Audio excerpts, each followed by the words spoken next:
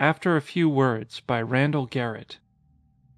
He settled himself comfortably in his seat and carefully put the helmet on, pulling it down firmly until it was properly seated. For a moment he could see nothing. Then his hand moved up and, with a flick of the wrist, lifted the visor. Ahead of him, in serried array, with lances erect and pennons flying, was the forward part of the column. Far ahead, he knew, were the Knights Templars who had taken the advance. Behind the Templars rode the mailed knights of Brittany and Anjou. These were followed by King Guy of Jerusalem and the host of Poitou. He himself, Sir Robert de Bouain, was riding with the Norman and English troops just behind the men of Poitou. Sir Robert turned slightly in his saddle. To his right he could see the brilliant red and gold banner of the lion-hearted Richard of England, gules in pale 3 lions passant guardant or. Behind the standard-bearer, his great war-horse moving with a steady, measured pace, his coronet of gold on his steel helm gleaming in the glaring desert sun, the lions of England on his firm-held shield, was the king himself. Further behind, the Knights Hospitallers protected the rear, guarding the column of the hosts of Christendom from harassment by the Bedouins. "By Our Lady," came a voice from his left. "3 days out from Acre and the accursed Saracens still elude us." Sir Robert de Bouain twisted again in his saddle to look at the knight riding alongside him. Sir Gaeton de l'Arc-Tombe sat tall and straight in his saddle, his visor up, his blue eyes narrowed against the glare of the sun. Sir Robert's lips formed a smile. "They are not far off, Sir Gaeton. They have been following us. As we march parallel to the sea-coast, so they have been marching with us in those hills to the east." "Like the jackals they are," said Sir Gaeton. "They assail us from the rear and they set up traps in our path ahead. Our spies tell us that the Turks lie ahead of us in countless numbers, and yet they fear to face us in open battle." "Is it fear, or are they merely gathering their forces?" "Both," said Sir Gaeton flatly. "They fear us, else they would not dally to amass so fearsome a force. If, as our informers tell us, there are uncounted Turks to the fore, and if, as we are aware, our rear is being dogged by the Bedouin and the Black Horsemen of Egypt, it would seem that Saladin has at hand more than enough to overcome us, were they all truly Christian knights." "Give them time. We must wait for their attack, Sir Knight. It were foolhardy to attempt to seek them in their own hills, and yet they must stop us. They will attack before we reach Jerusalem, fear not." "We of Gascony fear no heathen Mussulman," Sir Gaeton growled. "It's this hellish heat that is driving me mad." He pointed toward the eastern hills. "The sun is yet low, and already the heat is unbearable." Sir Robert heard his own laugh echo hollowly within his helmet. "Perhaps 'twere better to be mad when the assault comes. Madmen fight better than men of cooler blood." He knew that the others were baking inside their heavy armor, although he himself was not too uncomfortable. Sir Gaeton looked at him with a smile that held both irony and respect.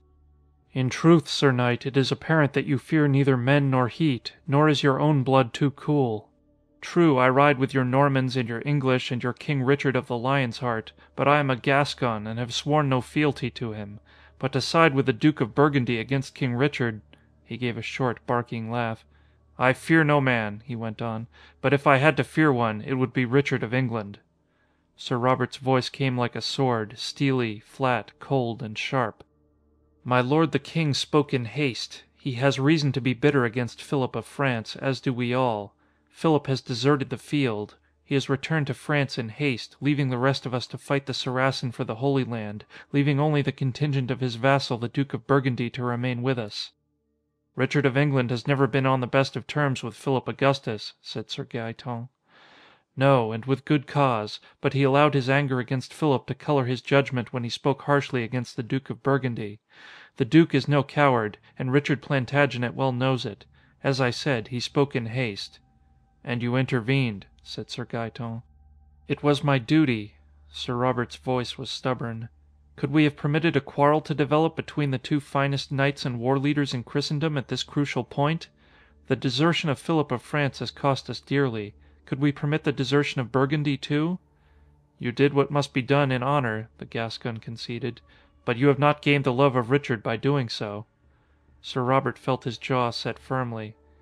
"My king knows I am loyal." Sir Gaeton said nothing more, but there was a look in his eyes that showed that he felt that Richard of England might even doubt the loyalty of Sir Robert de Bouain.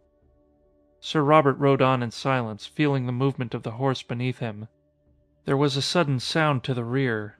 Like a wash of the tide from the sea came the sound of Saracen war cries and the clash of steel on steel, mingled with the sounds of horses in agony and anger. Sir Robert turned his horse to look. The Negro troops of Saladin's Egyptian contingent were thundering down upon the rear. They clashed with the Hospitallers, slamming in like a rain of heavy stones, too close in for the use of bows. There was only the sword against armor, like the sound of 1,000 hammers against 1,000 anvils. "Stand fast! Stand fast! Hold them off!" It was the voice of King Richard, sounding like a clarion over the din of battle. Sir Robert felt his horse move as though it were urging him on toward the battle, but his hand held to the reins, keeping the great charger in check. The king had said "Stand fast," and this was no time to disobey the orders of Richard. The Saracen troops were coming in from the rear, and the Hospitallers were taking the brunt of the charge. They fought like madmen, but they were slowly being forced back. The master of the Hospitallers rode to the rear, to the king's standard, which hardly moved in the still desert air, now that the column had stopped moving. The voice of the Duke of Burgundy came to Sir Robert's ears. "Stand fast! The king bids you all to stand fast," said the Duke, his voice fading as he rode on up the column toward the Knights of Poitou and the Knights Templars. The master of the Hospitallers was speaking in a low, urgent voice to the king. "My lord, we are pressed on by the enemy and in danger of eternal infamy. We are losing our horses, one after the other." "Good master," said Richard, "it is you who must sustain their attack. No one can be everywhere at once." The master of the Hospitallers nodded curtly and charged back into the fray. The king turned to Sir Baldwin de Carreo, who sat a horse near by, and pointed toward the eastern hills. "They will come from there, hitting us in the flank. We cannot afford to amass a rearward charge. To do so would be to fall directly into the hands of the Saracen." A voice very close to Sir Robert said, "Richard is right. If we go to the aid of the Hospitallers, we will expose the column to a flank attack." It was Sir Gaeton. "My lord the king," Sir Robert heard his voice say, "is right in all but one thing. If we allow the Egyptians to take us from the rear, there will be no need for Saladin and his Turks to come down on our flank. And the Hospitallers cannot hold for long at this rate. A charge at full gallop would break the Egyptian line and give the Hospitallers breathing time. Are you with me?" "Against the orders of the king?" "The king cannot see everything. There are times when a man must use his own judgment. You said you were afraid of no man. Are you with me?" After a moment's hesitation, Sir Gaeton couched his lance. "I'm with you, Sir Knight. Live or die. I follow. Strike and strike hard." "Forward, then!" Sir Robert heard himself shouting. "Forward for St. George and for England!" "St. George and England!" the Gascon echoed. Two great war horses began to move ponderously forward toward the battle lines, gaining momentum as they went. Moving in unison, the two knights, their horses now at a fast trot, lowered their lances, picking their Saracen targets with care. Larger and larger loomed the Egyptian cavalrymen as the horses changed pace to a thundering gallop. The Egyptians tried to dodge as they saw, too late, the approach of the Christian knights. Sir Robert felt the shock against himself and his horse as the steel tip of the long ash lance struck the Saracen horseman in the chest. Out of the corner of his eye he saw that Sir Gaeton, too, had scored. The Saracen, impaled on Sir Robert's lance, shot from the saddle as he died. His lighter armor had hardly impeded the incoming spear point, and now his body dragged it down as he dropped toward the desert sand. Another Moslem cavalryman was charging in now, swinging his curved saber, taking advantage of Sir Robert's sagging lance. There was nothing else to do but drop the lance and draw his heavy broadsword.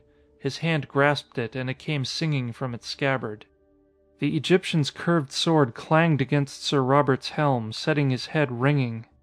In return, the knight's broadsword came about in a sweeping arc, and the Egyptian's horse rode on with the rider's headless body. Behind him, Sir Robert heard further cries of "St. George and England!" The Hospitallers, taking heart at the charge, were going in.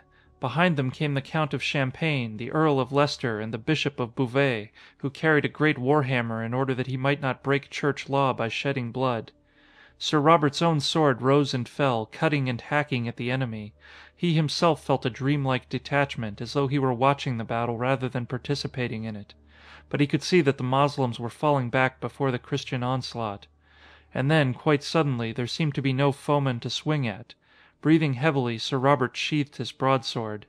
Beside him, Sir Gaeton did the same, saying, "It will be a few minutes before they can regroup, Sir Knight. We may have routed them completely." "Aye, but King Richard will not approve of my breaking ranks and disobeying orders. I may win the battle and lose my head in the end." "This is no time to worry about the future," said the Gascon. "Rest for a moment and relax, that you may be the stronger later. Here, have an Old King's." He had a pack of cigarettes in his gauntleted hand, which he proffered to Sir Robert. There were 3 cigarettes protruding from it, one slightly farther than the others. Sir Robert's hand reached out and took that one. "Thanks. When the going gets rough, I really enjoy an Old King's." He put one end of the cigarette in his mouth and lit the other from the lighter in Sir Gaeton's hand. "Yes, sir," said Sir Gaeton, after lighting his own cigarette. "Old Kings are the greatest. They give a man real, deep-down smoking pleasure." "There's no doubt about it. Old Kings are a man's cigarette." Sir Robert could feel the soothing smoke in his lungs as he inhaled deeply. "That's great. When I want a cigarette, I don't want just any cigarette." "Nor I," agreed the Gascon. "Old King's is the only real cigarette when you're doing a real man's work." "That's for sure." Sir Robert watched a smoke ring expand in the air. There was a sudden clash of arms off to their left. Sir Robert dropped his cigarette to the ground. "The trouble is that doing a real he-man's work doesn't always allow you to enjoy the fine, rich tobaccos of Old Kings right down to the very end." "No, but you can always light another later," said the Gascon knight. King Richard, on seeing his army moving suddenly toward the harassed rear, had realized the danger and had charged through the Hospitallers to get into the thick of the fray. Now the Turks were charging down from the hills, hitting, not the flank as he had expected, but the rear. Saladin had expected him to hold fast. Sir Robert and Sir Gaeton spurred their chargers toward the flapping banner of England. The fierce warrior king of England, his mighty sword in hand, was cutting down Turks as though they were grain stalks, but still the Saracen horde pressed on. More and more of the terrible Turks came boiling down out of the hills, their glittering scimitars swinging. Sir Robert lost all track of time. There was nothing to do but keep his own great broadsword moving, swinging like some gigantic metronome as he hacked down the Moslem foes. And then, suddenly, he found himself surrounded by the Saracens. He was isolated and alone, cut off from the rest of the Christian forces. He glanced quickly around as he slashed another Saracen from pate to breastbone. Where was Sir Gaeton? Where were the others? Where was the red and gold banner of Richard? He caught a glimpse of the fluttering banner far to the rear and started to fall back. And then he saw another knight nearby, a huge man who swung his sparkling blade with power and force. On his steel helm gleamed a golden coronet. Richard! And the great king, in spite of his prowess, was outnumbered heavily and would, within seconds, be cut down by the Saracen horde. Without hesitation, Sir Robert plunged his horse toward the surrounded monarch, his great blade cutting a path before him. He saw Richard go down, falling from the saddle of his charger, but by that time his own sword was cutting into the screaming Saracens and they had no time to attempt any further mischief to the king. They had their hands full with Sir Robert de Bouain. He did not know how long he fought there, holding his charger motionless over the inert body of the fallen king, hewing down the screaming enemy, but presently he heard the familiar cry of "For St. George and for England!" behind him. The Norman and English troops were charging in, bringing with them the banner of England. And then Richard was on his feet, cleaving the air about him with his own broadsword. Its bright edge, besmeared with Saracen blood, was biting viciously into the foe. The Turks began to fall back. Within seconds the Christian knights were boiling around the embattled pair, forcing the Turks into retreat, and for the second time Sir Robert found himself with no one to fight. And then a voice was saying, "You have done well this day, Sir Knight. Richard Plantagenet will not forget." Sir Robert turned in his saddle to face the smiling king. "My lord king, be assured that I would never forget my loyalty to my sovereign and liege lord. My sword and my life are yours whenever you call." King Richard's gauntleted hand grasped his own. "If it please God, I shall never ask your life. An earldom awaits you when we return to England, Sir Knight." And then the king mounted his horse and was running full gallop after the retreating Saracens. Robert took off his helmet. He blinked for a second to adjust his eyes to the relative dimness of the studio. After the brightness of the desert that the televicarian helmet had projected into his eyes, the studio seemed strangely cave-like. "How'd you like it, Bob?" asked one of the 2 producers of the show. Robert Bowen nodded briskly and patted the televic helmet. "It was okay," he said. "Good show, a little talky at the beginning, and it needs a better fade out, but the action scenes were fine. The sponsor ought to like it. For a while, at least." "What do you mean, for a while?" Robert Bowen sighed. "If this thing goes on the air the way it is, he'll lose sales." "Why? Commercial not good enough?" "Too good! Man, I've smoked Old Kings, and believe me, the real thing never tasted as good as that cigarette did in the commercial." End of After a Few Words by Randall Garrett.